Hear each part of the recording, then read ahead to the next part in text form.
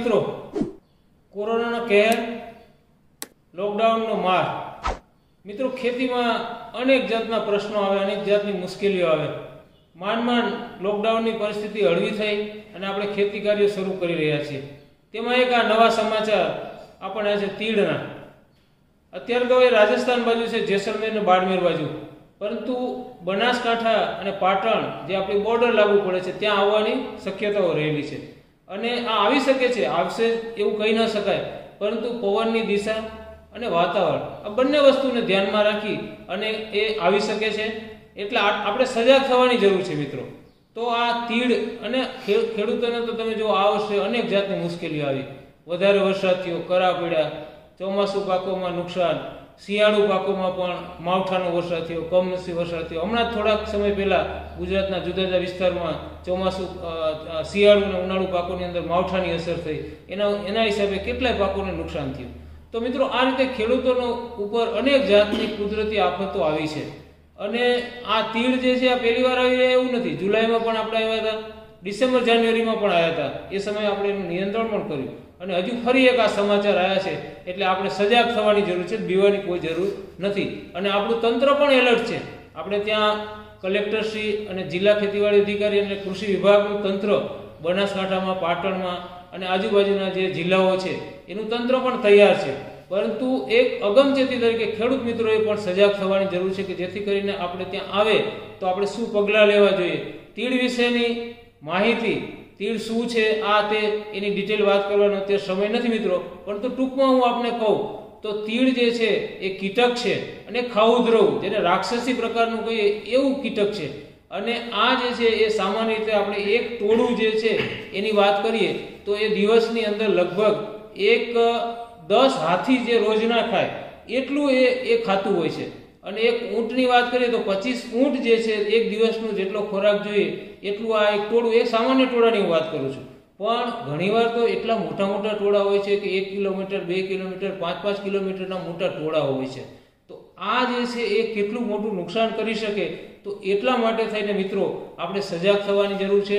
અને આ ટોળા આપણા ખેતર ઉપર ના બેસે, આપણા ગામમાં ના બેસે, એના માટે એ બેસે ને એના માટે તેને ઉડાડતા રહેવું પડે, અવાજ કરવા પડે મોટા મોટા, પણ માનો કે બેસી જાય તો એનું લોકેશન આઈડેન્ટિફાઈ કરી અને આપણે એનો નાશ કરી શકીએ, એટલા માટે થઈને આ અગમચેતી કરવી જરૂરી છે। આપ જાણો છો કે આના જે ઈંડા છે મોટાભાગે રણ પ્રદેશમાં અને ખાસ કરીને આફ્રિકન કન્ટ્રીઝ જે છે, ઈરાન છે, સુદાન છે, એ બાજુ પણ આના ઈંડા મુકાતા હોય છે। આપણે ત્યાં રણ વિસ્તાર ખાસ કરીને રાજસ્થાનનો છે, તો ત્યાં આના ઈંડા મુકાતા હોય છે। અને ઈંડા મુકાય એટલે એમાંથી બચ્ચા પેદા થાય, અને બચ્ચા જે છે લશ્કરની જેમ ટુકડી કૂચ કરતી હોય એ રીતે એની અંદર કૂચ કરે, અને એમાંથી ધીરે ધીરે પછી પુખ્ત અવસ્થામાં આ આવે છે, અને પુખ્ત અવસ્થા જે છે એના ટોળા ઉડતા હોય છે, અને એ ટોળા આપણે જે જોઈએ છીએ પુખ્ત હોય છે, અને એ મોટા પ્રમાણની અંદર ખાય અને આપણા પાકનો સફાયો કરતા હોય છે। એટલા માટે થઈને આ આપણે ત્યાં નુકસાન ન કરે, એના માટે થઈને મિત્રો અગમચેતી આપણે રાખવી ખૂબ જરૂરી છે। હવે આ તીડ જે છે એને આપણે ખાસ કરીને એનું આખું તંત્ર છે, ખાસ કરીને ભારત સરકારની વાત કરીએ તો ભારત સરકારમાં director of plant quarantine and storage આવી ફરીદાબાદની અંદર એક એની કચેરી આવેલી છે, અને એના નિયંત્રણ નીચે જોધપુરમાં એક કચેરી આવેલી છે, અને જોધપુરની નીચે આપણે વાત કરીએ તો ગુજરાતમાં પાલનપુર અને ભુજમાં આની લોકસ્ટ નિયંત્રણની એક કચેરી આવેલી છે। તો આ લોકો અને સાથે સાથે આપણો સ્થાનિક ખેતીવાડીનો જે સ્ટાફ છે, રાજ્ય સરકાર અને ભારત સરકાર બંને મળીને આનો સર્વે કરતા હોય છે સમયાંતરે, અને ખબર પડે છે કે ક્યાં ઈંડા મુકાયા છે, કઈ બાજુથી કોઈ મૂવમેન્ટ છે તીડની કે નથી, અને આની તીડની મૂવમેન્ટ થશે કે નહીં, કારણ કે આ ઇન્ટરનેશનલ પેસ્ટ છે, આંતરરાષ્ટ્રીય જીવાત છે, એટલે બધા દેશો સાથે પણ આનો સંપર્ક હોય છે। આપણે જે ભારત સરકારના પ્રતિનિધિઓ છે એ પાકિસ્તાન સાથે પણ ચર્ચા કરે, કારણ કે પાકિસ્તાન પણ બોર્ડર છે, ત્યાંથી પણ આપણે ત્યાં તીડ આવી શકે છે, અને રાજસ્થાન તરફથી પણ આવી શકે છે, એટલે આ લોકો અવારનવાર મિટિંગો કરતા હોય છે। અને ભારત સરકાર જે છે એ પ્લાન્ટ ક્વોરન્ટાઇન ઓફિસ મેં વાત કરી, હવે તો ક્વોરન્ટાઇનથી આપણે પરિચિત છે, તો આ ક્વોરન્ટાઇન ઓફિસ જે છે એ સમયે સમયે એનું બુલેટિન, જેને લોકસ્ટ બુલેટિન કહે છે, 15 દિવસે એનું લોકસ્ટ બુલેટિન પણ બહાર પડે છે, અને એના પરથી પણ આપણને ખબર પડે કે તીડની મૂવમેન્ટ ક્યાં છે અને ક્યારે આવશે, આપણા રાજ્યમાં આવશે કે નહીં રાખે, એટલે આ બધી માહિતી આપણને મળતી જ હોય છે મિત્રો। પણ આ તમે એલર્ટ થઈ શકો, તમે પણ સજાગ થઈ શકો, અને આપણે એનું નિયંત્રણ સારી રીતે કરી શકીએ, એટલા માટે થઈને આ આપણા માટે ખૂબ જરૂરી છે। ખાસ કરીને શું શું કાળજી લેવી જોઈએ, તો આપણે જિલ્લા તંત્રની વાત કરીએ તો જિલ્લા તંત્ર જે છે એ દરેક તાલુકા દીઠ અને ગ્રામ્ય દીઠ એની કમિટીઓ બનાવે, એમાં ગ્રામ સેવક હોય, તલાટી હોય, બીજા સ્ટાફની જેની જરૂર હોય એની એવી કમિટીઓ બનાવી અને એને જાણકારી તરીકે દરેક ગામની અંદર આપવામાં આવે કે જેથી કરીને તીડ આવે તો એ તીડની જાણકારી જે છે એ પાલનપુરની કચેરી છે ત્યાં, અથવા ભુજની કચેરી છે ત્યાં, અથવા તો આપણા જિલ્લા ખેતીવાડી અધિકારીની કચેરી છે અને એનો કંટ્રોલ રૂમ પણ શરૂ કરવામાં આવતા હોય છે. તો એ કંટ્રોલ રૂમના નંબર ઉપર આપ જાણ કરી શકો કે જેથી કરીને તંત્ર જે છે એ પણ ત્યાં પહોંચી શકે. હવે તંત્રને શું કાળજી રાખવાની હોય છે કે આના માટેના ખૂબ મોટા સાધનોની જરૂર પડતી હોય છે, ખાસ કરીને ટ્રેક્ટર માઉન્ટેડ સ્પ્રેયર. એટલે મોટા મોટા આવા જે સાધનો છે એ ચાલુ રૂપમાં હોય, કારણ કે ઘણીવાર આપણે આ વર્ષોથી પડી રહેલા હોય સાધનો તો કામ ના આવે, તો એ બરાબર ચાલે છે કે નહીં એનું ટેસ્ટિંગ કરી લેવું જોઈએ. દવાનો પૂરતો જથ્થો ઉપલબ્ધ છે કે નહીં એની પણ કાળજી રાખવી જોઈએ. અને જો રણ વિસ્તારની અંદર મોટા પ્રમાણમાં આપણને જોવા મળે તો એરિયલ સ્પ્રે પણ કરી શકાય, એટલે એના માટે હેલિકોપ્ટરની જરૂર પડતી હોય તો એની પણ આપણે તૈયારી તંત્રે રાખવાની જરૂર છે.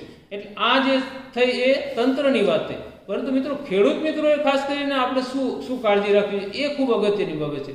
તો ખેડૂત મિત્રોએ 2-4 બાબતો ખાસ કરીને, એમાં ખેડૂત મિત્રો એકલા નહીં પણ આખા ગામે સજાગ રહેવાનું. કોઈને પણ તીડનો અણસાર આવે, કોઈ સમાચાર મળે તો તરત કંટ્રોલ રૂમમાં જાણ કરો, અથવા આપની પાસે જે કોઈ નંબર હોય, ખેતીવાડી વિભાગનો હોય કે કલેક્ટર ઓફિસનો હોય, મામલતદારનો હોય, તરત જાણ કરી.